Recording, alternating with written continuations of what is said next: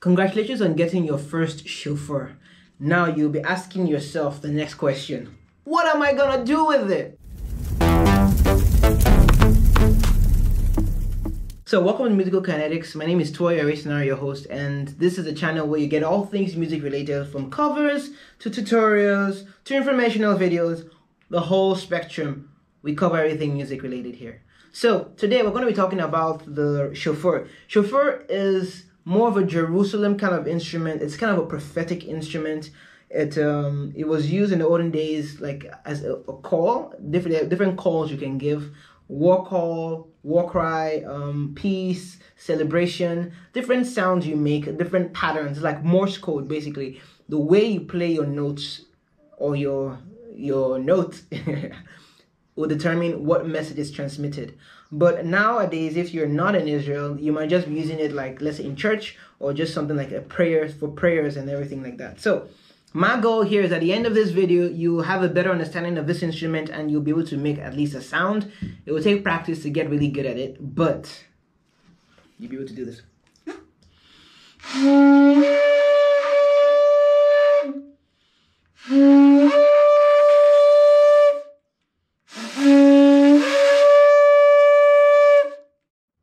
Okay, so you enjoy that, right? So the first thing you need to do with this instrument in particular is to recognize that the hole sizes are different and it will take time for you to get used to it.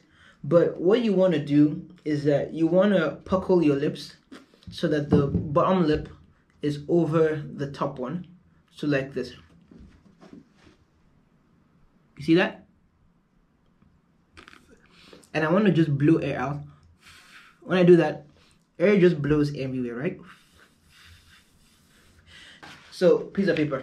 So if I do that, puckle and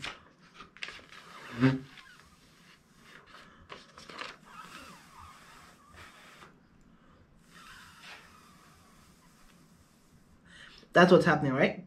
So I want to limit the range of air. So the air just comes out from this center top, this curve of my lip. You see this divature, the divot.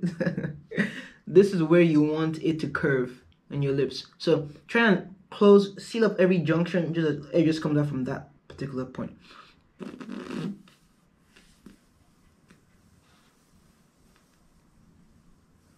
So if you notice, my air is more focused now. Check this out.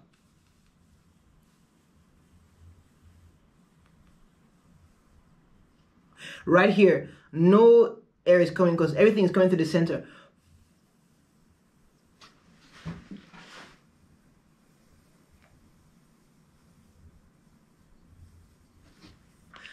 Now that you've gotten there, what you need to do is produce some spit.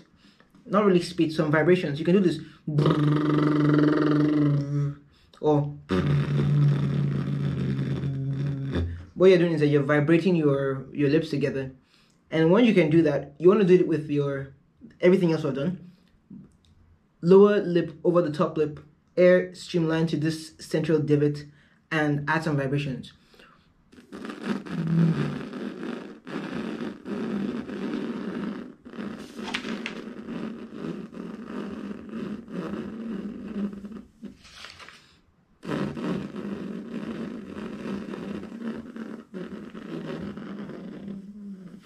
That's the kind of sound you want to make. And that's what induces the vibration that gets this guy to play. So I'm going to look at this. It's not a perfect circle. So you're going to have to continually twist it around until it gets to somewhere comfortable where your lip can sit. So puckle over top. And vibration.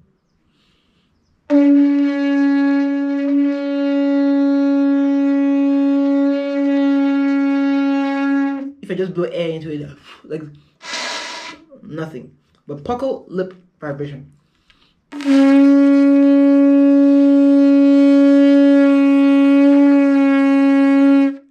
And now, the other sound I did, is just like it increase your airflow.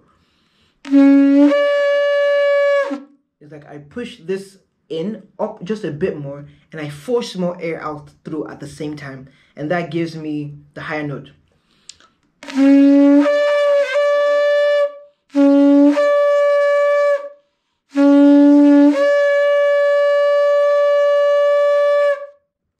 that's how I get that particular sound. So thank you for watching, and keep practicing, and I hope you learned how to blow the shofar. Take care.